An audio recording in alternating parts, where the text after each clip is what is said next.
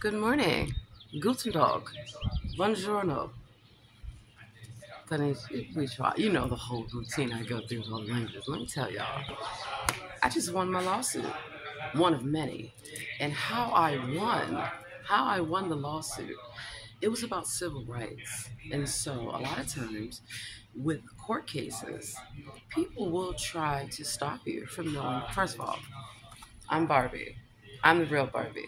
Special shout out to that vendor, that wonderful black man. I support black businesses and black. And yeah, on Hollywood Boulevard, I brought a bunch of different graphic shirts that he designed, put together. Doesn't matter. Support black businesses. Yeah. Also support black attorneys and support black law students.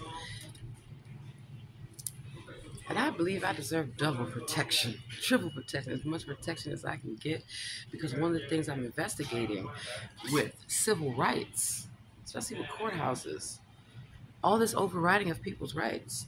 So I did what was considered an undercover investigation to where went to the courthouse. I want to file a court case. I was told on camera by a court employee I can't file pro se. Excuse me. Their exact words was, "It is illegal for me to file pro se." Are you sure about that? Number one, you're not even an attorney. Number two, you can't tell anybody if something's illegal.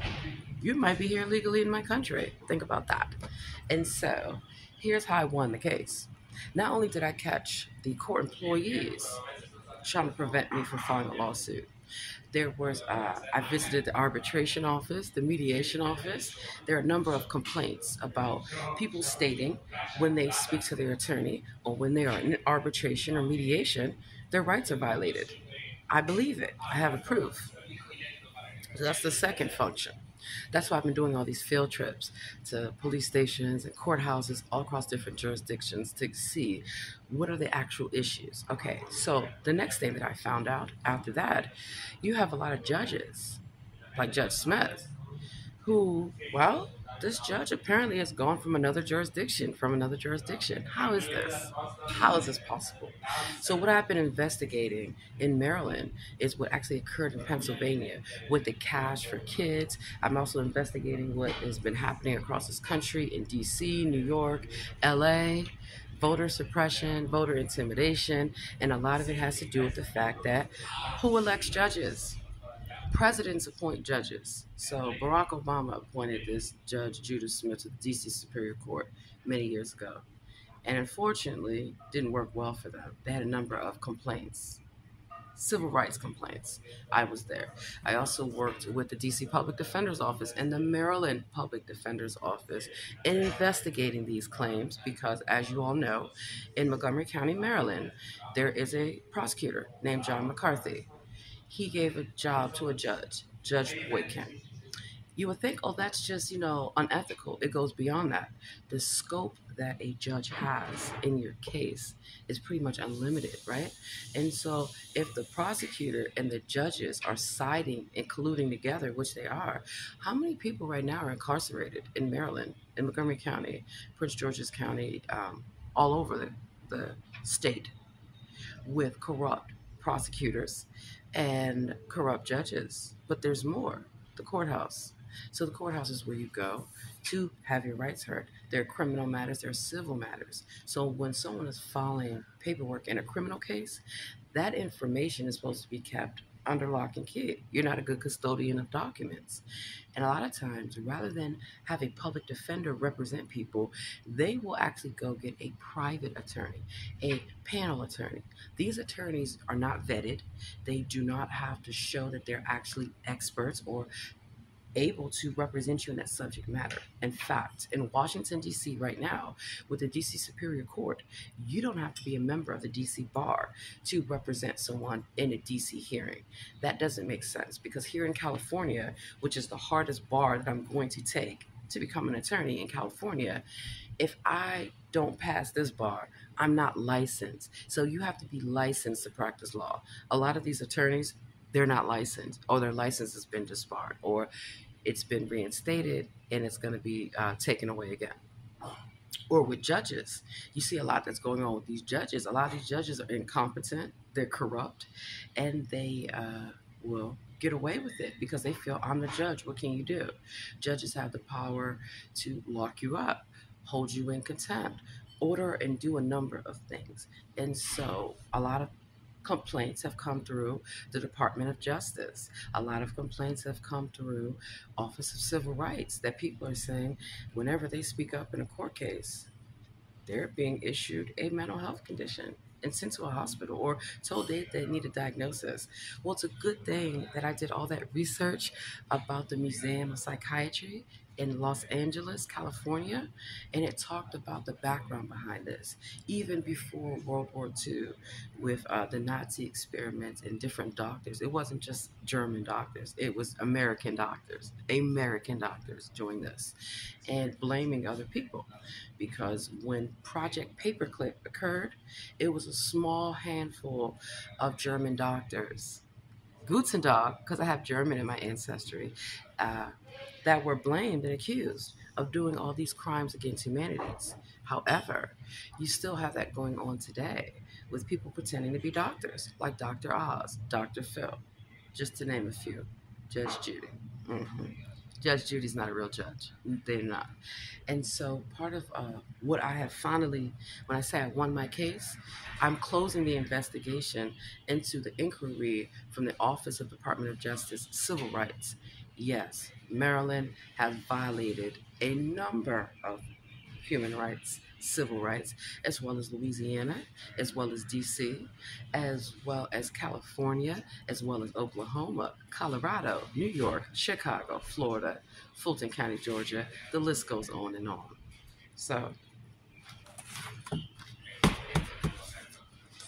I also um, am active duty with the United States Marine Corps. And so part of this investigation also goes to the Department of Defense. I'm actually scheduled to go up to Camp Pendleton today, and I'm about to get ready and get on my way because I'm Barbie. So not only do I do law and military, but I do what's called advocacy.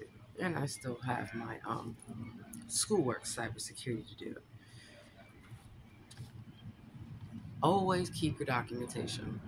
Always have a video or a photo record of everything because believe it or not, documents get misplaced.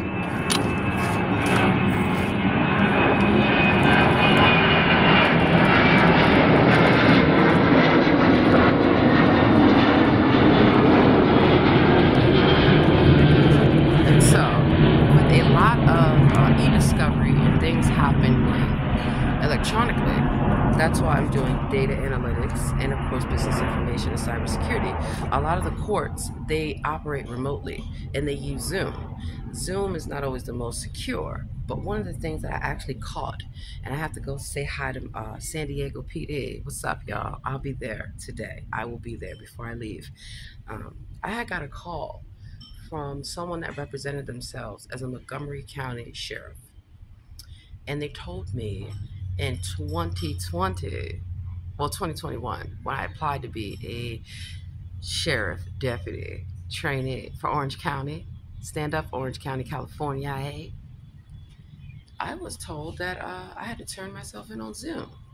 First of all, you can't turn yourself in on Zoom, dummy, number one.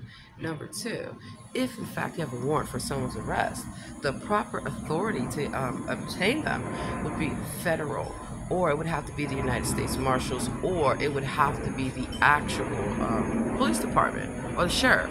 So in different jurisdictions, the sheriff has different roles.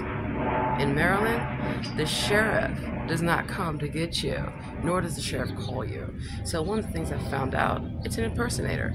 I don't know if you guys have heard of the case of Jeremy DeWitt out of Florida.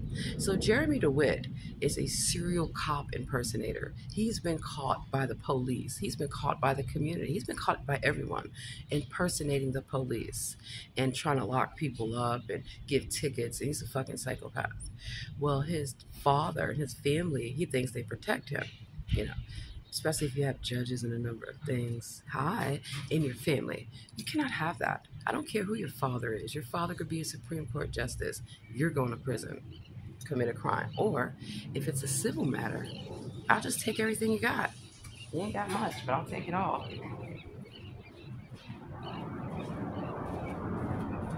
So, you always want to make sure that you document everything. Who did you talk to? What did they state? And then you also want to look up the applicable rule of law. Like my incense.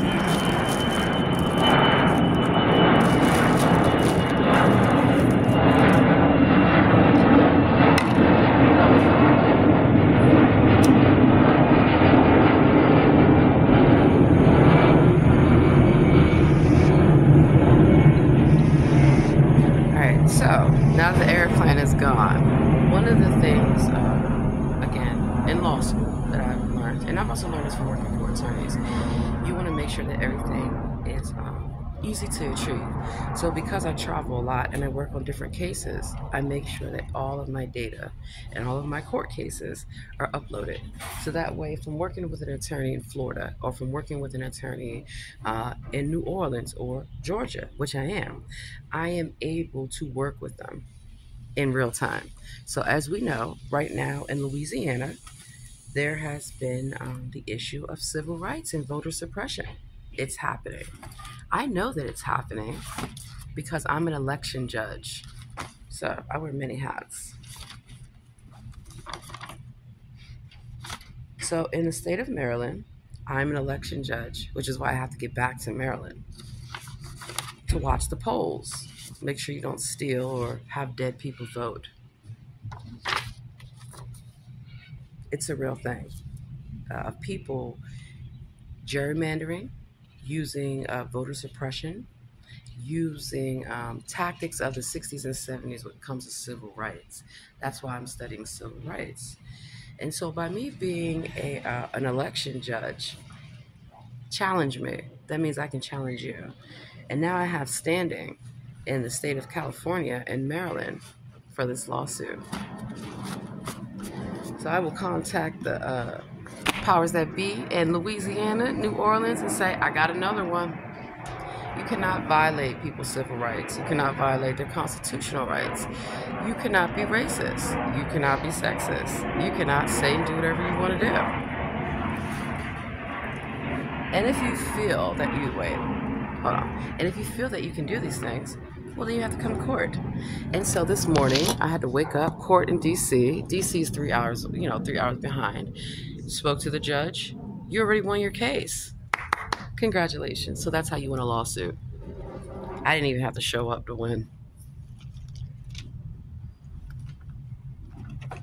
So it will behoove you to educate yourself.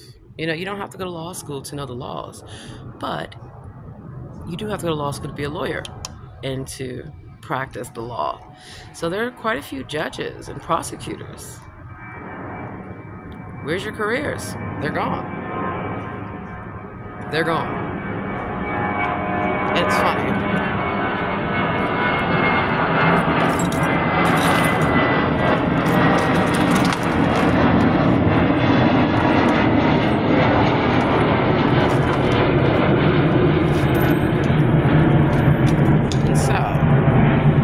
It's funny to me. There's someone in my room says they're from DC. DC's not, it must be a miracle. They're here too, and I'm here. Oh no, it's not. Just like I see same people that was here a few months ago, they're here now. Same thing when I was at the other hostel in LA from New Orleans. So people pay attention to my videos and follow me around. I don't care. It just further proves my point in my cases. So remember, it's not about what you know, it's about what you can prove in a courtroom. But also, you got to be mindful of your conduct outside of the courtroom, because the other side will try dirty tricks, try to get you to be provoked, to be a criminal, be in jail, so you can't make it to court. Well, unfortunately, we have seen a few issue with that. And when I say we, I'm going to the NAACP. Haha.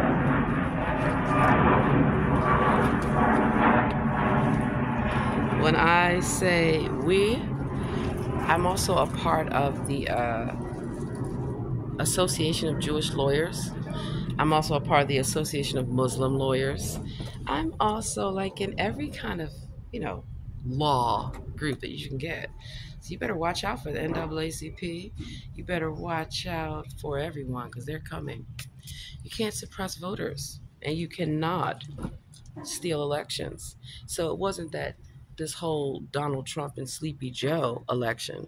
There were a lot of elections stolen over the past few years. I remember Al Gore. That was the first election that was actually stolen that I can recall.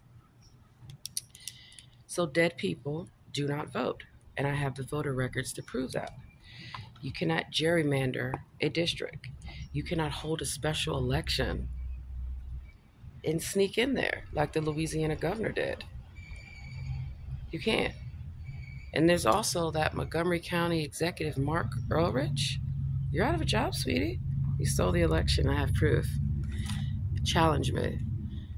So, what I do to make sure that legally I have standing, I don't want to be Rudy Giuliani and get sued for defamation. I make sure that when I review the cases, as I have the case file now, that everything is on the up and up. You know, that everything has been properly filed with the court. And so, there's another airplane going up.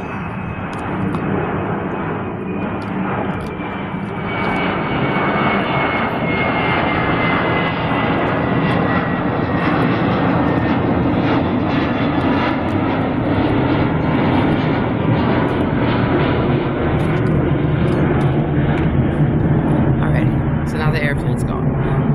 Alright, so the last legal thing that I'm going to discuss in this video is that number one, if you reside in a state to where marijuana is legal, the police, the courts, they do not have the right to harass you, to bring about charges on you, or to even monitor your activity. And when I say that, as we speak now in the state of California, they've passed a lot of taxes on marijuana, medical marijuana. So if you in fact have a prescription for medical marijuana, nobody has the right to ask you about that. Nobody has the right to question that. And nobody has the right to even know that, especially not the government. Yeah, it's protected by HIPAA.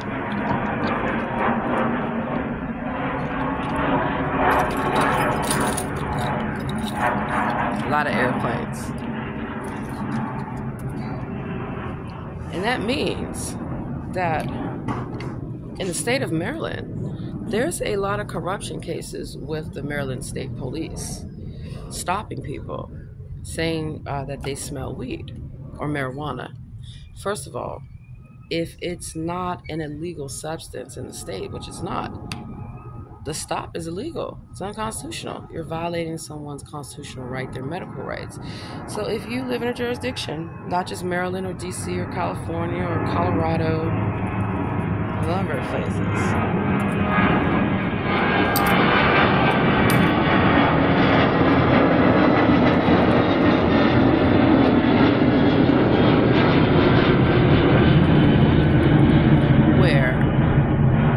you're allowed to possess a certain amount. I highly recommend that you know the limits. Like right now in California, you can possess up to 1 ounce. You can buy 1 ounce a day per dispensary. Well, per day. So theoretically, a person could buy an ounce, which is 28 grams a day. Nobody needs that much marijuana. But what I'm saying is that why is it the state is passing all these taxes? California has the most taxes anywhere.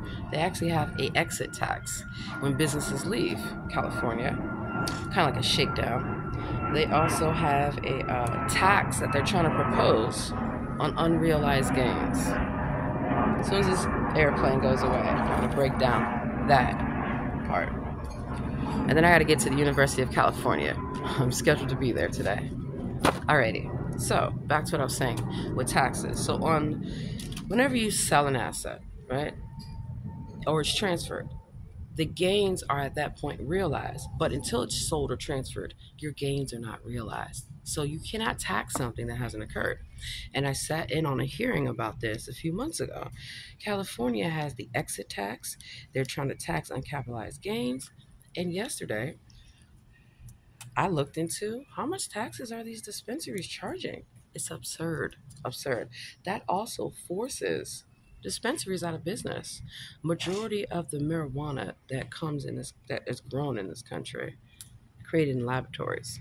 If you don't believe me, you don't have to, because here it is right here. It tells you the different farms. This came from a farm. A lot of it comes from laboratories where they're making hybrids and clones and stuff that really hasn't been tested, and you really don't know the effects of it. However, the government, goddamn airplane. I'll be on one second.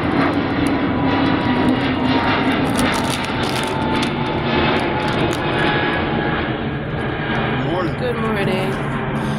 So this is the last part of the video because I gotta get ready to go. The government doesn't have the right or the police to harass you about anything, but particularly about marijuana. So one of the cases that I'm looking at is just that. In the state of Maryland, a lot of people have been stopped by the state troopers off of the smell of marijuana. And unfortunately, that's illegal. So the case that I had to wake up this morning at 6 o'clock in the morning is all right here. And I won that suit, pro se. So I'm not an attorney yet. I'm still in law school. But I think I'm going to be a really good attorney. I'm already catching attorneys fucking up. That's what you do. So I got to get ready to go to the University of California, San Diego. I will see you guys in a few hours. Have a great day.